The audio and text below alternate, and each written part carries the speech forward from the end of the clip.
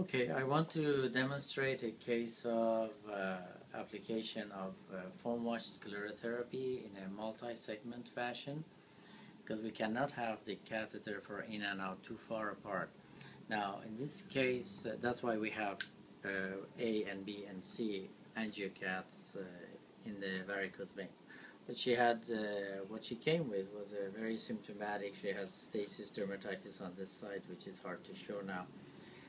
So great saphenous reflux coming to great saphenous plus an intersaphenous vein here, which merges with short saphenous at this level and causes severe short saphenous reflux and varicosity at the lower half of short saphenous. Short saphenous in the upper half is innocent and normal, so we're not treating that. So I'm treating the intersaphenous and its connection with distal short saphenous by foam washout sclerotherapy.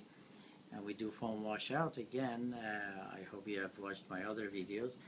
The idea is to put the medicine in the target vein, varicose vein, and then get the effect in the few seconds that it comes in contact with endothelium, and then pull the catheter, pull the medication out and throw it in trash. And that is the first time really in history that anyone has suggested to put the medicine inside the body, get the result, and then remove the medicine intact and trash the medicine. This way we avoid side effects, which is spreading of the medication to other targets, which is deep vein thrombosis.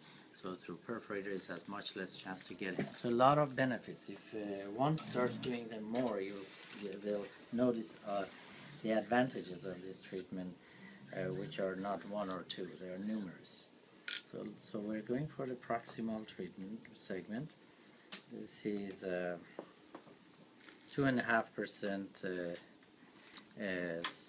Sotradecol.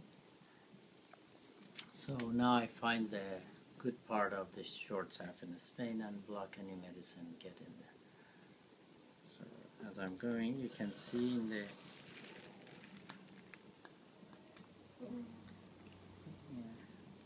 in the second one, she has removed most of the foam is out. So I'll even pull out a little, because we had a 5-10 second contact to the endothelium. That is enough time. We don't need to leave all these foam and sclerosing agent in the system to spread to other areas. So it's time to change the way we think about foam sclerotherapy. Now we'll go for the second one. Nice pressure. Yes. So here was a perforator, so I keep a little manual pressure here, but we are safe because foam is mostly out.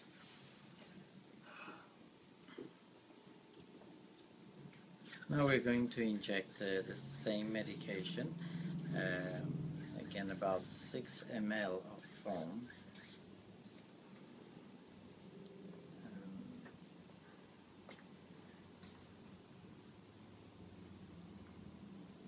Okay, ready?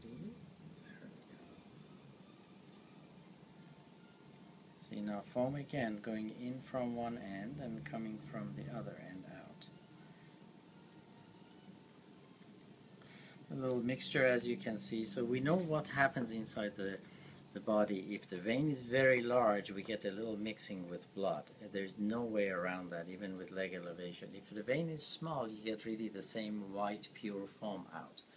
But as long as the active medicine is out. Now, interestingly, in this syringe, I believe there is those endothelins that in many conferences you have heard from many experts, endothelins that result from the damage to the endothelial cells, that they are vasoactive substances, that they can cause migraine type of headache or transient neurologic symptoms and deficits. I believe the endothelins are in this syringe, because in the 3 years I've done few thousand cases of this, I have yet to see one of those distant side effects of foam sclerotherapy. No patient has had a headache. We hadn't had any visual disturbance or any other symptoms whatsoever. So I believe if someone tests this, and there is a test for endothelins, they find it in this syringe, which we are throwing trash. So I hope we start paying more attention to this technique, which has made the foam sclerotherapy much more safe than before. Right, now we can pull the catheters out.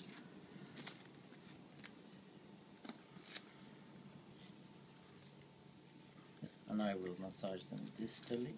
And then we'll wrap the leg as usual, just in a normal fashion. And patient will keep the stockings for about, in this case, because it's a large varicose vein, more than 10 days, and resumes normal activities.